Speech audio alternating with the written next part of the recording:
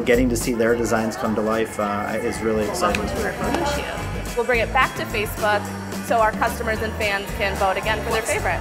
I think I got a really good chance since they got some good stuff though. Getting away. I feel like I'm the winner already. You think you're gonna win? I don't know.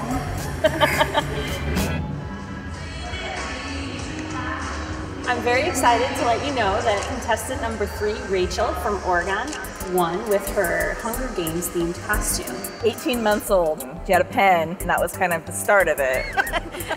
I just design stuff for my characters.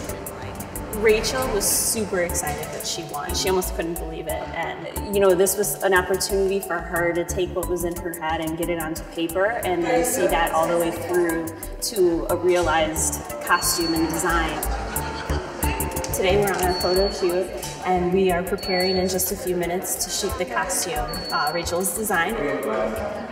This costume will be part of our 2014 costume collection, available on July 1 online and also in catalogs. Well, I wasn't expecting to find a more lyrical way of dancing because of the colors, but I feel like the bottom, the skirt, makes you kind of get a different sense of it.